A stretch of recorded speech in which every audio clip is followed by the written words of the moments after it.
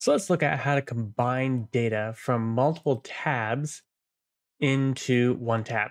So one thing make sure is that you have the same columns in each of those tabs. So that way we don't have an issue when we go to combine. So I'm going to go ahead and copy this column headers and I'm going to paste it there. I'm not going to add any formatting because it's a table. And then let's go ahead and just add a little bit there. And so here's what we're going to do. This is the simplest way to do this is what's called an array literal. And so it's these two curly braces. On my keyboard, it's right above the enter key. And so inside the first one, we're just going to select our data columns. So in this case, we're excluding the header. So starting row 2, and then I'm just going to remove the end reference. And then we're going to use semicolon between each tab. So now I can come over here, select February, drag down a couple rows, and then hit delete. And then we can do the same thing with March. And so now I can go like this, enter, and there we go. Let's give us a little more room for some of these columns here. And then let's take a look at what this looks like. So if I scroll down, we have a couple weird things going on. So for example, right here, we see a weird gap between January and February. We scroll down again, you can see another weird gap. So where is that coming from? So we scroll down to the bottom of this, you can see we have some extra rows here. And so you may not have a table in here, and so you may have even 1,000 rows.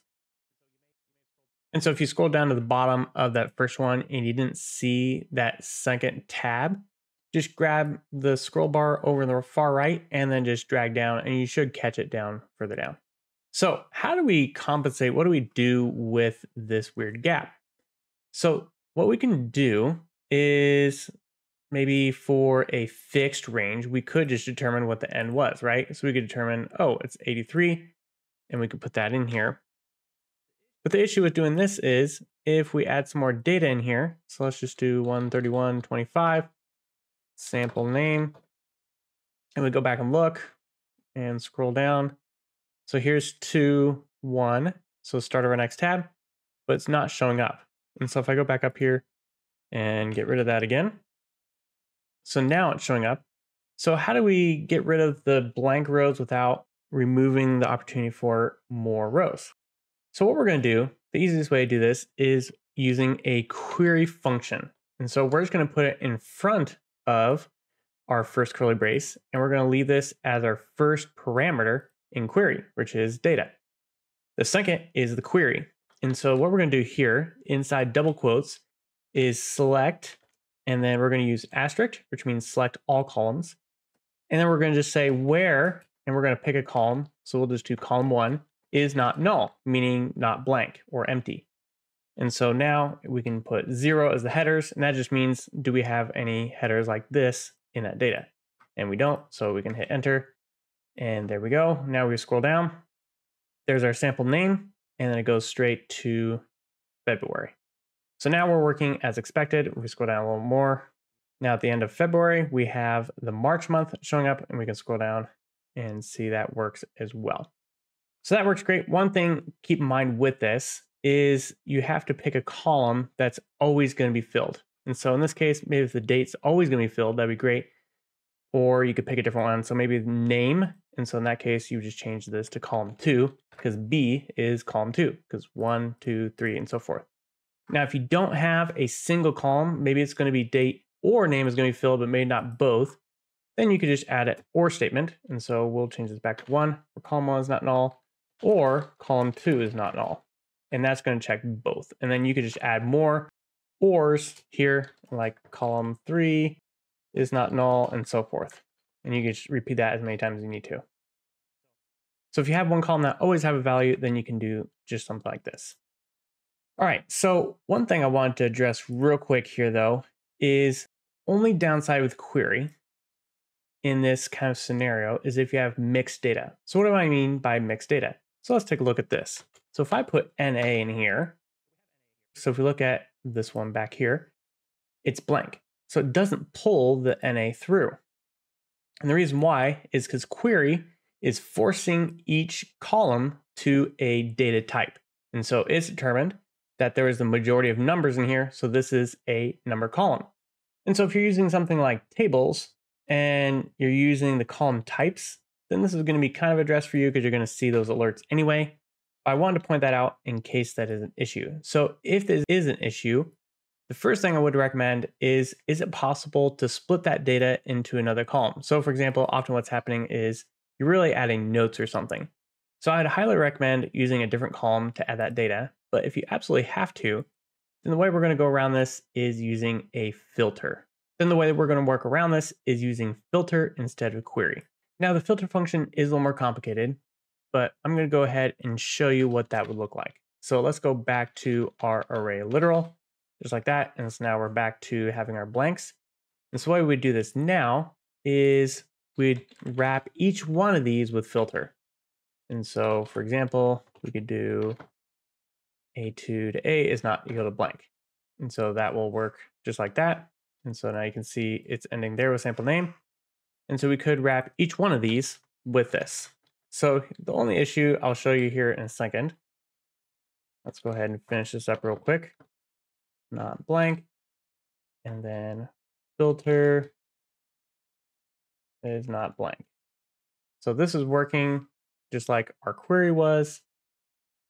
The only issue is, let's go ahead and add one more. And obviously this doesn't really fit in Q1, but I'm just going to show a demo here. So April, let's change this to April.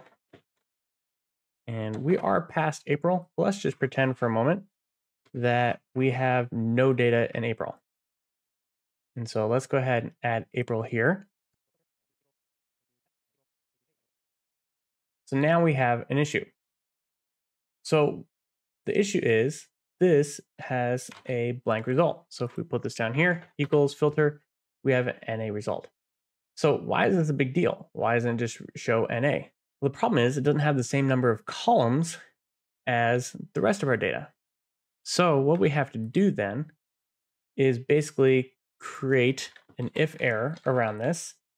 And then inside of this if error, we're going to make a custom little array literal with the number of columns that we have. So we have 1, 2, 3, 4, 5, 6. So I added 1, 2, 3, 4, 5, 6.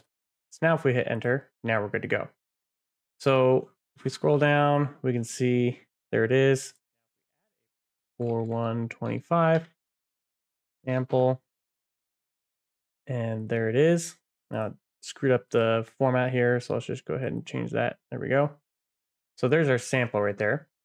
So now it's working whether we have one or not. And so what is going on here? So what we had to do was, just like we're creating a array or data set, data table inside of these curly braces, we created a row right here. And so we're separated each data set by a semicolon, and that's how you stack vertically on top of each other. Now, if you're going sideways, use a comma. And so that's why we're using commas here, not semicolons. And so we basically just created a little row. So let's go ahead and pull this out. And I'm just going to paste it real quick here.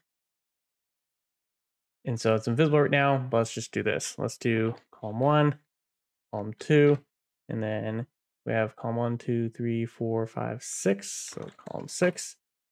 So there it fills in just like that.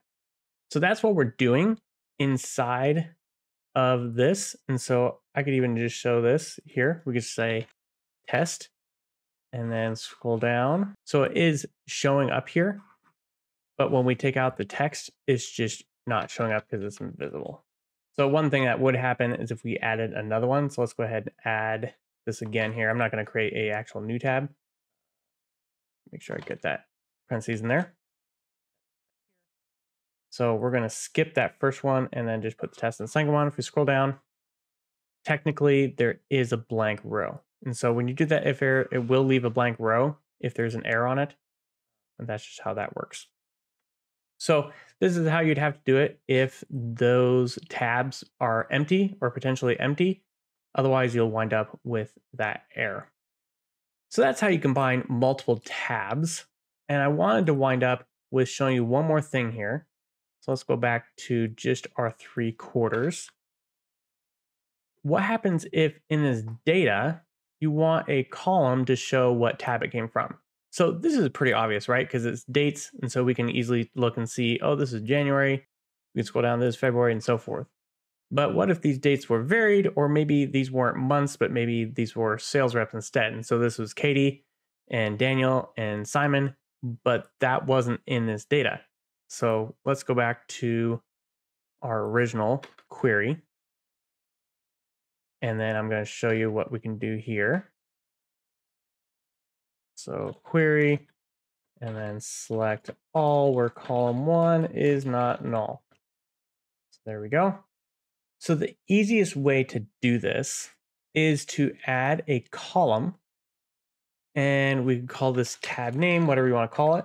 And then basically you could just do something like if A2 is blank, do nothing, otherwise Jan.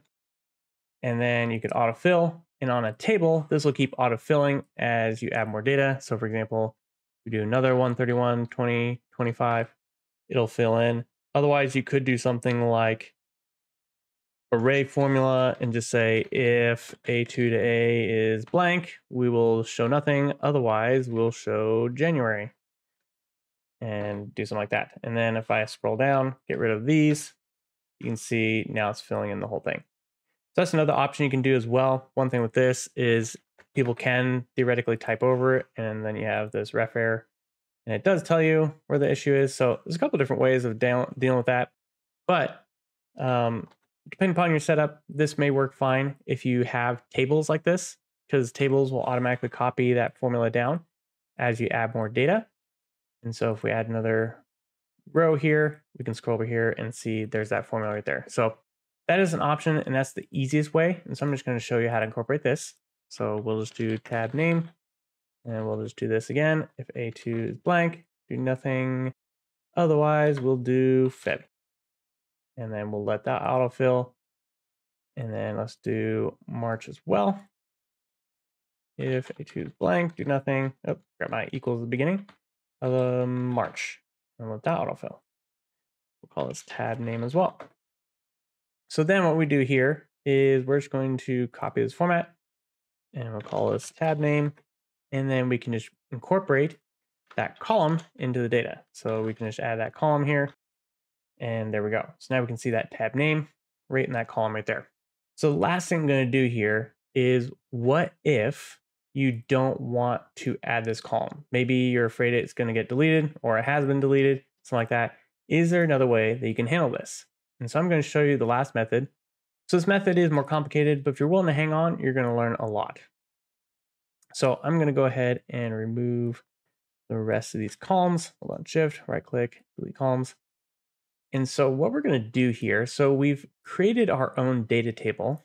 And so what I'm going to do is, just like I did before, where I did that array formula and populated that January, we can do the same thing actually with each of these.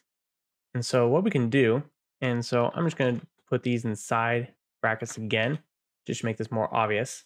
And then what we need to do is basically populate that Jan text next to this. And so if you remember from a little bit ago when we did the if error, we do comma, and now we can make a new column.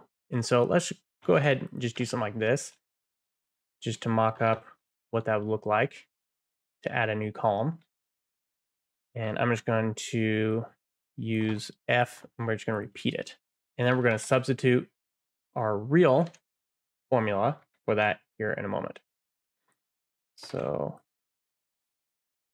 do F, there we go. All right, so you can see now we're populating that, even though it's technically separate, right? So this, now we can replace this with a formula that's going to repeat that January. All right, so this is the part where we get a little tricky. And so I'm going to create this over here to begin with. And so what we're going to do is we're going to use a combo of a couple different formulas. So we got this formula called repeat. And so repeat allows us to do something like Jan, and we could do it 3 times. And so you can see it shows up just like that. So we could do Jan, and then I'm going to use a special character. I'm going to use the pipe symbol, just like that. And then if we wrap this with split, inside the split, we can do our text and then a delimiter. So for example, that pipe symbol again, and close it out. And then if you look, there's Jan, Jan, Jan. So let's go ahead and transpose this, and that's going to make it go up and down.